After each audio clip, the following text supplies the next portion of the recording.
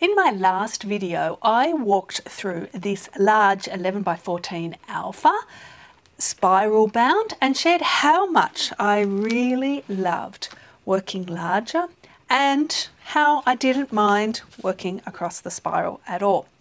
I enjoy this book so much that I decided to stick with the spiral but go to a more manageable size. This is the 7 by 10.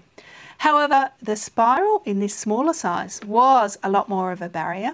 And so what I want to share with you in this video is how I developed strategies for using a book that didn't really suit me. So let's get going. Starting off with my usual palette sketch to start my book. This records where my palette is at, and in fact there's a change since then. And so the very first day that I used this sketchbook, the challenges were already there. I found this width quite restrictive, particularly after working at such a large scale in the previous book. And I had a feeling that I was going to do more contained compositions, and that's what I refer to in my course Sketchbook Design, putting one thing after the other, often putting borders around it, just because of the nature of the book and the spiral. And then the second sketch that I did on this particular day highlighted the other issue, which is really the idea of trying to sketch at a size that I'm comfortable with and having to deal with the spiral, which proportionally was much bigger deal in a smaller book.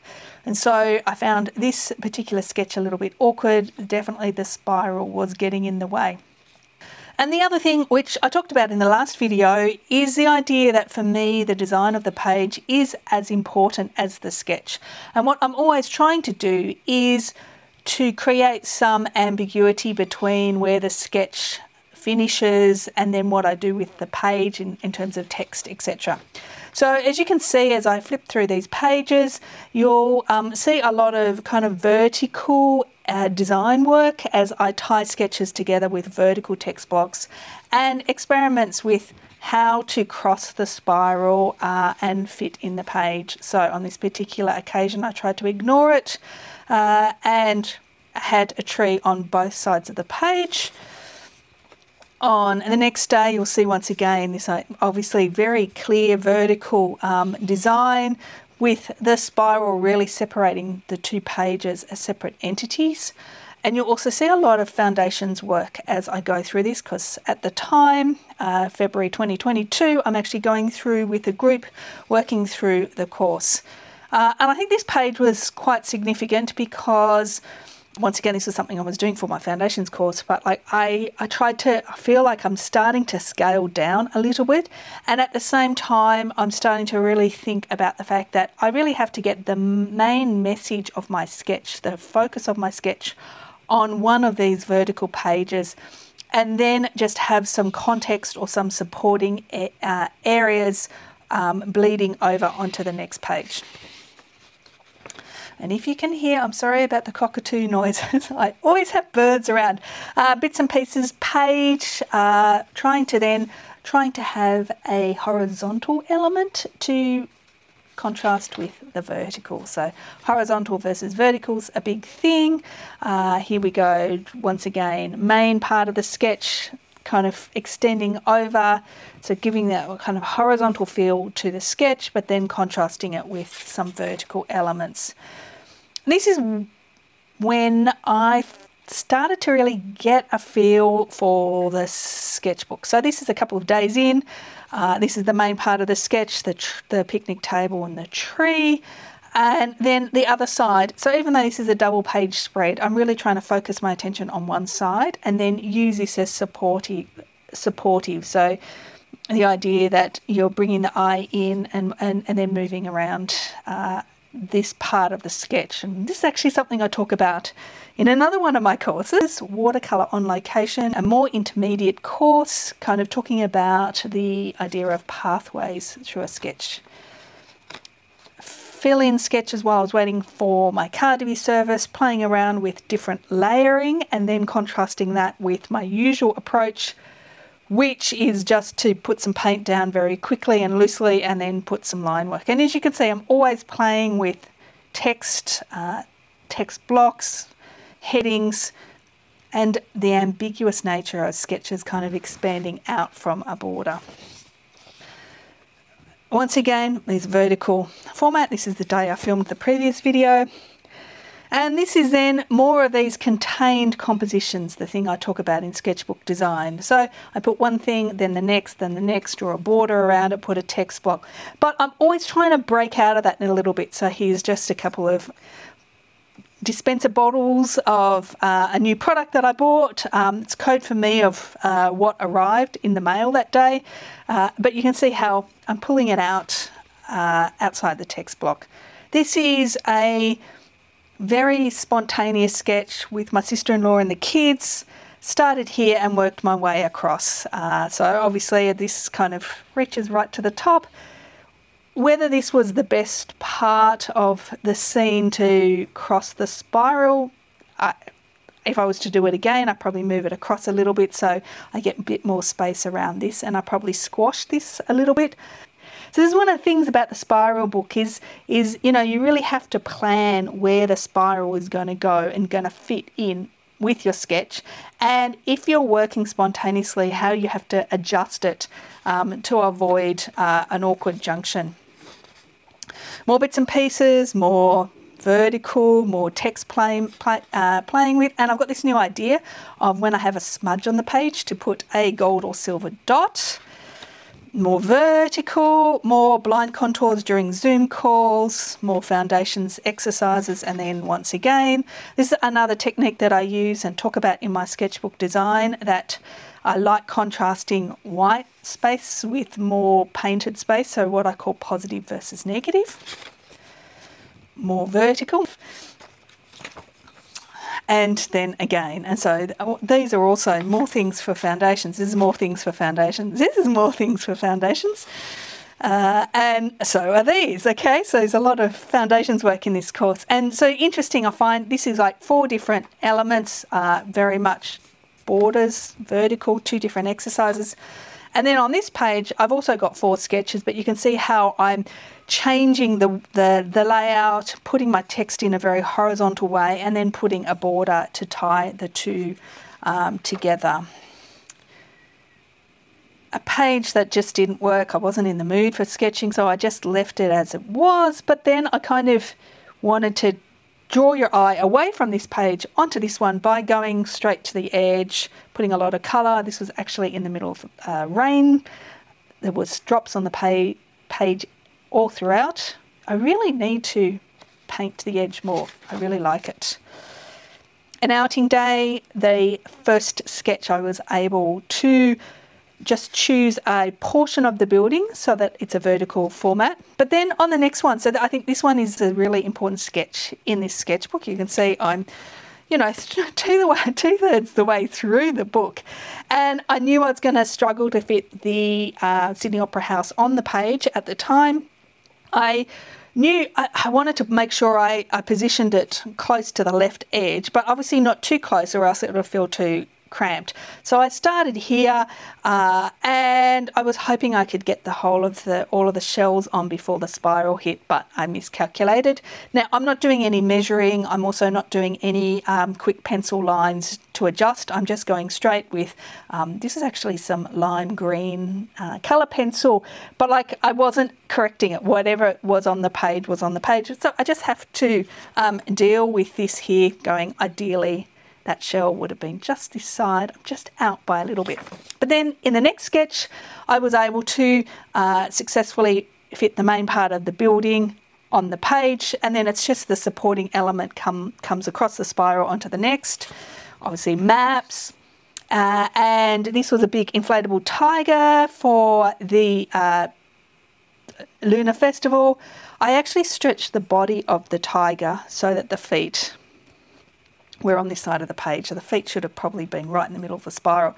So that is also another thing I really picked up on this day, is that idea of stretching part of a sketch to make sure I miss the spiral. More vertical everyday sketches, more Lane Cove sketches. This one is a fun one. Same thing about like the Sydney Opera House. I just started thinking I would have enough room on the page to fit the teapot on, but I just missed the spiral, but then it was positioned quite awkwardly on the page. So I then did a second sketch and intentionally painted it over the spiral to balance the composition and make it look like this junction was more intentional. So that's really part of the fun with designing your pages, is often things are awkward on the page, and then how do you design the rest of the spread so that it looks intentional. Another outing, this time with Urban Sketches Sydney at Cockatoo Island. This was actually the first sketch that I did on the day, and I completely miscalculated when I put the first of these 4 beam benders. So these are things used to bend metal for ships in the day. So anyway, I made a complete mess of it, but that's fine. But it made me very much aware for the rest of the outing to think very carefully about how I was going to position a sketch to suit the spiral. So in this case, this is the second sketch I did. I positioned the kind of featureless part of this scene over the spiral, so the bit that didn't have a door or anything else, and so that quite successfully straddles the spiral. In this case, this is an opportunity when I was able to stretch this part of the building so that I could get this whole gable end on this side of the page. So that was one of the things I did. I'll just jump ahead. I also did the same approach here, trying to make sure that this and this component were secure on the page, and then the in-between connecting bits could cross the spiral. I'm always trying to draw a map when I have an outing. This is one of those cases where the placement was a little bit awkward, so I'm kind of experimenting with, the text and running the lines all the way through to kind of tie everything together. So my lines I do with a fountain pen with turquoise ink. And the other thing too, when I'm doing a big sketching day, so this was like one morning, quite a few sketches just in a couple of hours, I'm intentionally thinking about placement of the sketches on the page and where I might put text before I start, so that I'm getting variety from one page to the next. One more sketch. Some measuring as part of foundations. And this is probably a case where I think that signage probably was more here. I just moved it so it suited the spiral. More of this vertical formatting again. So this is one of the things I kind of just learned to embrace. So I like more interesting, more variety in terms of layout, but for this book, I realised, no, there is a limited amount of things that I can do. So how can I play with this idea of more vertical, these kind of idea of 1 column, 2 columns on the page. And you'll see that, as I work across the different days, they have a sameness about them, but then they're all slightly different. So that's that, developing a theme and then varying it. Another double page spread down at Lane Cove. Even though it crosses the spread and it's painted on both sides, you can see clearly this is more important and this is clearly positioned on the page. Here's some of my measurements from those Cockatoo Island sketches. More foundations measuring as part of the lesson, more tea and coffee, more Lane Cove. Once again, focus on this side. Additional context on the other side, room for text. And that's interesting. By the time I got to this part of the sketchbook, I'm really enjoying this. I really like it. It's going great. I can cope with it. And I was coming to the end. So once again, that same approach. A couple of back pages that didn't fit in at the time. So this is part of my project to work through my teapots. And then the very last page, which I'm kind of happy to show you, I write more personal notes upside down. So it's kind of private. People would normally see it, but it's there. And then I also have a bit of plastic so that if I was sketching out on location, I can't find an example, but, if I was sketching out on location, and I'd already done a page, I can use that to protect it, or I could also use it the other way around as well. So I did this for the big spiral book, and it helps a lot just protecting the other side if I bend the book back on itself to work out on location, which is something I like doing a lot. So there you have it. Another really fun book. I really like spiral books. The spiral is a pain to work through, and I'm definitely not going to make this a regular. I'm hanging out to get back to my normal 8x10 book, I can tell you, and to have more options.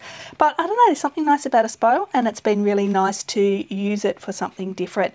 And my intention was actually to go back to the 8x10 softcover alpha book, but I decided while I'm in the spiral mood, let's go one more book. So this is my current book. It is the same size, so it's the 7x10, but landscape. And so I'm really looking forward to sharing what it's like to use this book and to have more width to work across, and how that impacts the design of my pages, and also ease of just simply filling a book. So in summary, when sometimes you get started a book, it doesn't seem to suit you, you don't think it's going to work, but over time you work out a way of dealing with its challenges, and it's definitely a worthwhile exercise to stick with a book and fill it up with sketches from your day, because every page you fill is another part of your sketching journey. Anyway, let me know in the questions below if you have any questions. Otherwise, see you in the next video when I share the pages from this sketchbook. Bye!